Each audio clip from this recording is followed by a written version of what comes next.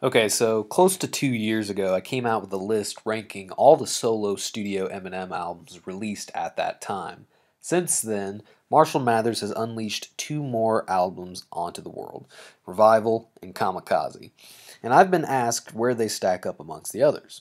So this is sort of my redux on all of the past and new albums with some fresh perspectives. But keep in mind, this is all opinion and you're free to disagree with my choices. So here we go. Oh, and real quick, I have to say, while the positions of the choices may have changed since the last time, the one thing that hasn't is that I'm still not including Infinite. Watch the original video to find out why. Encore. I don't care what anyone says. Encore will always be the worst Eminem album. He could come out with an album tomorrow where he just farts on the mic for 40 minutes and it would still be better than Encore. There are maybe two okay songs on the entire album. But out of 20 tracks, that's absolutely inexcusable. Eminem gets a few sympathy points because of the bad place in life he was in at the time of making the album, but that aside, it's awful. Plain and simple. Revival. This will probably be a controversial decision depending on what side of the rift you're on. Some Eminem fans really love this record, but the majority that I've seen hate this crap. And I'm on that side. My initial problems with Revival were just that it was extremely disappointing. Acting as a follow-up to the Marshall Mathers LP2 and his Shady XV collaboration, Revival had a lot to live up to and was hyped up beyond recognition. Taking my own personal letdown out of the equation, Revival just leaves too little of an impact to really care about. Check out my full review for a more in-depth look. Relapse. Relapse suffers from problems left behind by Encore. So we've got some annoying voices and immature lyrics that are more abound than normal for Mr. Mathers. Relapse and Revival were very close for me, but Relapse just barely wins out over Revival, most likely due to some nostalgia I have for it.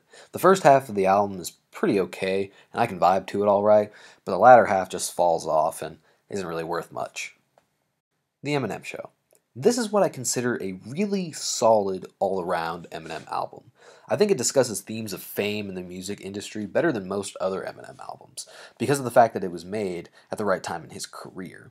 It's a good album with more songs I like than I dislike. Some tracks are a little too sluggish and boring, while others are straight bumpers.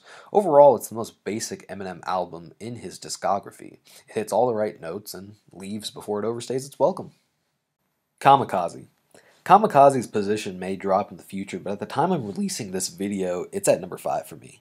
While the basis behind Kamikaze is getting back at all the haters after Revival, creating a scenario where Eminem is able to go nuts and give us the high gear lyricism we want, it kind of leaves us wondering if it's worth it because I'm sorry, but Revival sucked, and the rhymes related to Revival just don't resonate with me. Theoretically, it should rank lower because of that. However, I've been developing a theory that suggests that Eminem secretly knows that he has no grounds to complain about the hand he was dealt and is simply stirring the pot for positive reinforcement for his fame. The perfect example was his beef with MGK, an opportunity to grow more in fame and assert his dominance over new age rappers of our modern times.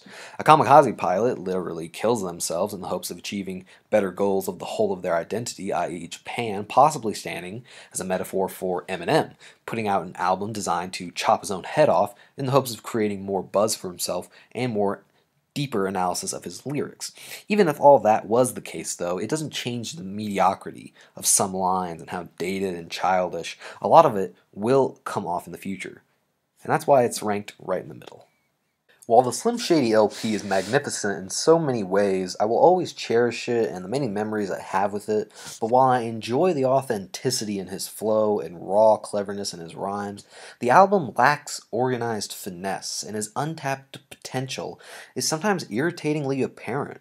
Lines that would normally end in a more clever way with older versions of Eminem end very immaturely. Some songs hinge their appeal on what we now see as meme rapping, making songs that lack lyrical quality in favor of overtly ridiculous scenarios in an attempt to make the audience laugh, which does work often throughout the album. It's just sometimes it's a little in your face. The song My Fault standing as my main example of what could be wrong with the entirety of the Slim Shady LP. Recovery has moved up a lot since the last list I made, and that's mostly because I've given in to my love for the album. It should be no secret at this point, for anyone that knows me, that Recovery is my own personal favorite Eminem album. I have a lot of nostalgia for it, considering all of the hit singles off the album were popping up around the time my ears were being tuned into rap music. In fact, Not Afraid was the first Eminem song I ever heard. No Love was my first intro to Lil Wayne, and who could forget Love the Way You Lie, a music video that still stands as one of the most viewed videos on YouTube. Further study into Recovery reveals a rapper who had matured and actually wanted to actively be the best because he knew it was what he was best at. It's the first album where Eminem leaves behind the Slim Shady persona and operates with no limitations, no gimmicks, and most importantly, no drugs. The only influence he had was making up for the mistakes he had made in the past, whether it be his real-life issues or professional ones. Are there problems? Yes. Sometimes the problems and stories Eminem tells can sometimes feel like overbearing complaining. But if you didn't want to hear about the man's struggle and resurgence, why would you listen to an album called Recovery? Despite its problems, it has tight, fast, and clever lyrics, poignant reflection, and development of the artist. What more can a guy ask for? The Marshall Mathers LP.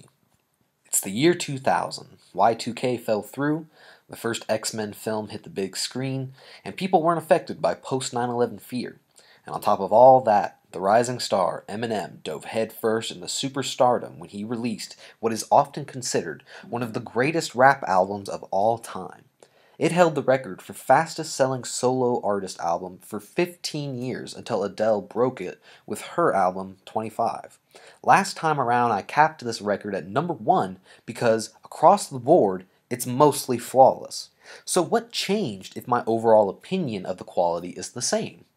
Well, I decided to look at the entirety of the Eminem albums as a timeline distinctly split into 2 eras, simply referred to as the old and new Eminem, beginning with the Slim Shady LP and ending with Kamikaze, with Relapse acting as the transition between the 2 eras. Among the old Eminem era, we have some of the man's best work, but the one that stands above them all is undoubtedly the Marshall Mathers LP. However, that era of Eminem metaphorically died after Encore. We all need to accept that. Just because the new era is different doesn't mean it sucks, and just because the Marshall Mathers LP was the best of his old stuff doesn't mean it's the best of all his albums overall, as a collective. It's very close, though. I have to make that very, very clear. I have to stress the Marshall Mathers LP is great, but repeated listens leave me feeling like there's just one thing missing, a certain refining of the art he hadn't quite mastered. Something he himself has admitted before, but just a mere 13 years later, we would receive his crowning achievement, the Marshall Mathers LP 2. If you thought that the Marshall Mathers LP was perfect and could not be topped, well, I think the sequel not only captures the same magic of the original, but builds on top of it, ultimately creating a richer experience. It's an album that takes all the great things from Recovery and masters it. His storytelling and wordplay is as on point as a scorekeeper. Themes and ideas explored in the previous LP are used again here as means to explore more themes and create many parallel metaphors that create a series of layered and deep songs with deep and layered lyrics. The beat production is pretty awesome, and the feature work, while scarce, is done very well. From start to end, the whole album is a demonstration on how far he had come and the full extent of his prowess. I mean, it has Rap God. Need I say more other than the Marshall Mathers LP2 is the best of the Eminem albums, and the one I recommend to everyone. I just hope it's not the end of the really great Eminem records. Kamikaze was fun, but it was situational. Well, anyway, that's the list. I hope you guys enjoyed, or were at least intrigued at my opinion. If so, let me know what you think below. I'll also leave links to my revival review and my previous album ranking if you're interested in my old thoughts. Take it easy, and have a good night.